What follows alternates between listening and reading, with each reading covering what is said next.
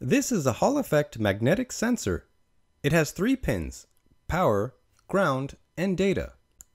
The part number for this component is A1120, and it comes in 3 different packages.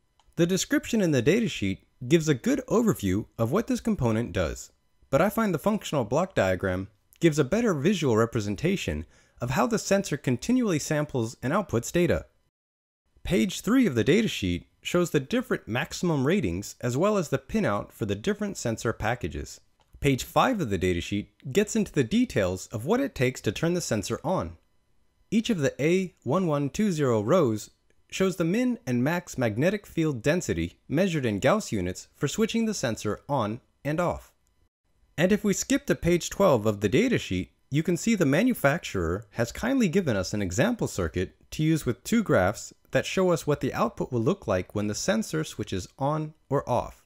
So the basic operation of this sensor is that if we power up the sensor at plus 5 volt, we should expect a plus 5 volt signal output when little to no magnetic field density is detected. But if the density increases enough, the sensor will turn on, pulling the output to 0 volt ground. With this functional and application information, let's build a system that shows us the status of the sensor by turning an LED on if the sensor detects a magnetic field and off when no magnetic field is detected.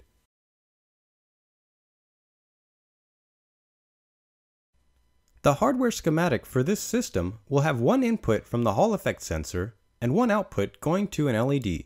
If we start the hardware schematic from scratch, the core of the schematic is the Arduino Nano with its plus 5 volt and ground lines connected to the breadboard's bus lines. The Hall effect sensor's output pin connects to digital pin 2, its power pin connects to plus 5 volts, and its ground pin to ground. The sensor's output is also pulled up to plus 5 volt with a 10 kilo ohm resistor. Digital pin 3 will connect to a 470 ohm resistor which connects to an LED that goes to ground. And that completes the hardware schematic. For the software side, things are just as simple. First, in the Arduino IDE, we declare the Hall effect sensor pin as digital pin 2 and the LED pin as digital pin 3.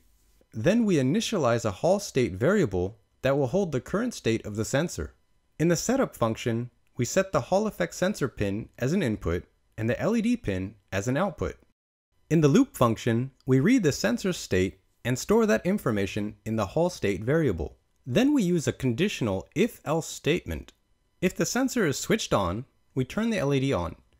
Otherwise, the sensor is switched off, so turn the LED off. And remember, the sensor outputs a logic 0 or low when it detects a nearby magnetic field. That's why the if statement looks for a low. And that completes the program for this lesson. Go ahead and compile it, upload it to your Arduino Nano, and then move on to build the experiment.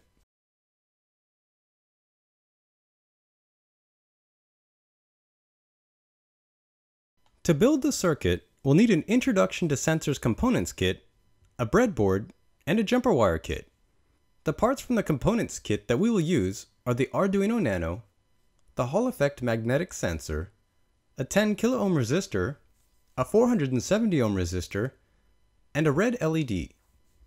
To build the circuit, place the Arduino Nano into the breadboard, the plus 5 volt and ground from the Arduino Nano connect to the breadboard bus lines, digital pin 3 connects to a 470 ohm resistor that connects to an LED going to ground, the Hall effect sensor connects to digital pin 2 plus 5 volt power and ground. And then a 10 kilo ohm resistor pulls the output pin of the Hall effect sensor to plus 5 volt power. And that completes the hardware construction of the experiment. So plug in the USB cable to power up the experiment and let's see how it works. First, you'll notice that polarity does matter. Only one side of the magnet will affect one side of the sensor. Second, as I move the magnet back and forth, you can see the range of the sensor when used with this small but powerful magnet. And as you can see, using the LED for visual feedback gives you a good feeling for how this sensor works and what its limitations are with this specific magnet. One application of magnetic sensors comes in the form of feedback for motors.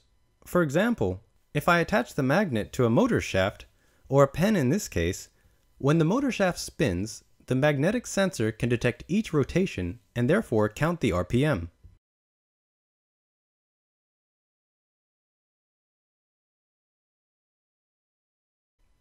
In the real world, Hall effect sensors have many applications. One such application is in tracking the rotations per minute of spinning objects such as wheels, power tools, or centrifuges. Another common usage of Hall effect sensors is in mechanical setups where a home location or limit location must be detected. This spinning POV uses a magnetic sensor to know when it has reached the home location and that it should start to display the LED pattern again. All parts in this online course were provided by the Gadgetory. Visit them at gadgetory.com/PyroEDU. Thank you for following this Introduction to Sensors course. We hope you learned a lot and encourage you to follow all of our courses at pyroelectro.com/edu.